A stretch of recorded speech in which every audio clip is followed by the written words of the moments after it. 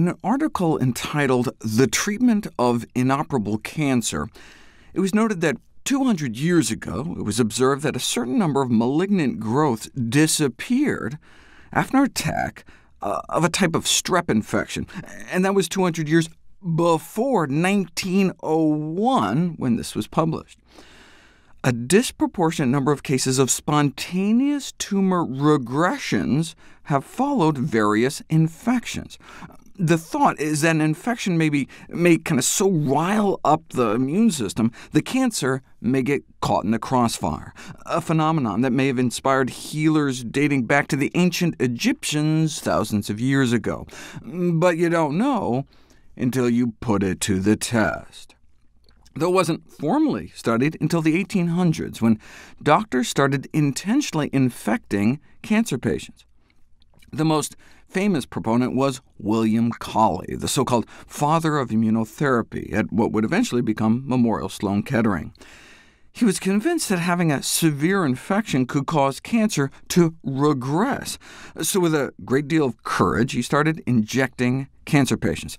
The problem, of course, is that causing infections is quite dangerous, and 2 of his patients died.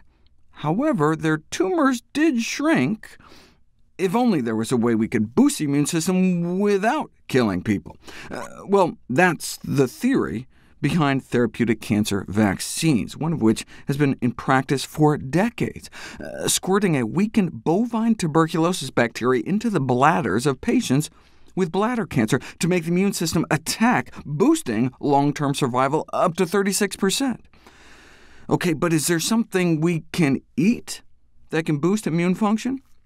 In my videos on countering stress-induced immune suppression and preventing common childhood infections, I reviewed evidence about a type of fiber in bakers, brewers, and nutritional yeast called beta-glucans, which are considered immunomodulatory compounds, suggested to enhance the defense against infections and potentially cancer. Beta-glucans themselves do not appear to have a direct cytotoxic effect in terms of killing cancer cells, but may boost anti-tumor immunity by activating our immune cells.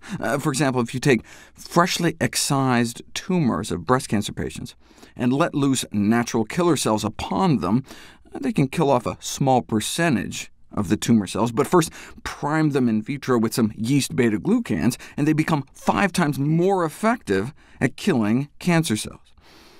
What if you just eat it, though? When 23 women with metastatic breast cancer were given just a 16th of a teaspoon of nutritional yeast worth of beta-glucans, they experienced a 50% increase in the number of monocyte white blood cells in their bloodstream, which are part of our natural defenses, as well as a significant increase in their activation. But it was just a 2-week study. The clinical significance of this finding is unclear. What we want to know is if they actually live longer. The only English-language randomized double-blind placebo-controlled trial of breast cancer patients in beta-glucan was more of a wound-healing study, where they found that the women taking beta-glucan healed so much faster after surgery that the tubes could be removed from their chests and armpits, in some cases days earlier. This was the first clinical study to demonstrate improved wound healing using oral beta-glucans. The other 2, showing benefits for pediatric burns and leg ulcers, were performed using topical beta-glucan preparations, putting it on the skin directly, something that did not appear to reverse precancerous skin lesions better than placebo. But that's because the placebo cream worked so well, too.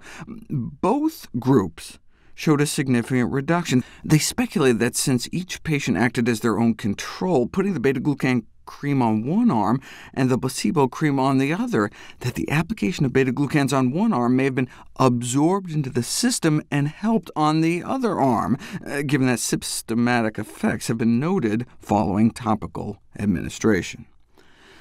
But what effect might oral beta-glucans have on the progression of internal cancers? Yeah, oral yeast beta-glucans can cause dramatic tumor shrinkage in mice, but there appears to be only one human study published in English. 20 patients with advanced cancer on chemo were given a beta-glucan supplement in an open-label, uncontrolled trial.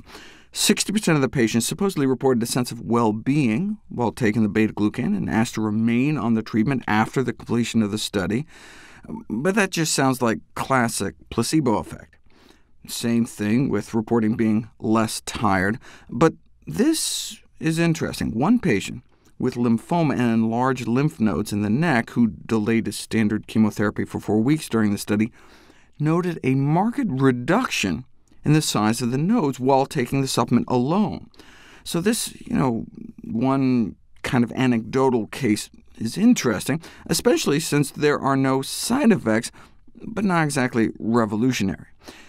In Japan, there have been more than 20 randomized controlled trials on the use of beta-glucans as an adjunct cancer treatment, which evidently show an enhancement of chemo or radiation therapy, resulting in a positive effect on survival and quality of life. For example, there was evidently a study on taking a yeast beta-glucan supplement to help cancer relapse after surgery. There were no relapses in the treated group, compared to about 1 in 5 in the control group.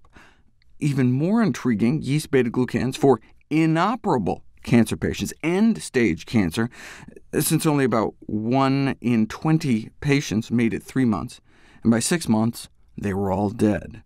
Whereas in the treated group, most survived for more than 3 months. Not 1 in 20, but most, and 43% were still alive after 6 months.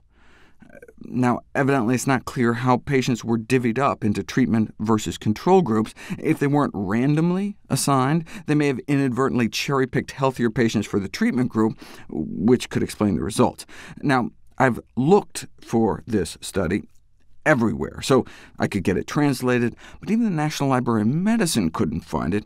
If anyone out there can, though, I'll do a follow-up video. But the amount of beta-glucan they used is what you'd find in a single pinch of nutritional yeast, which would cost less than a penny, and the only side effect would be tastier popcorn. So why not give it a try?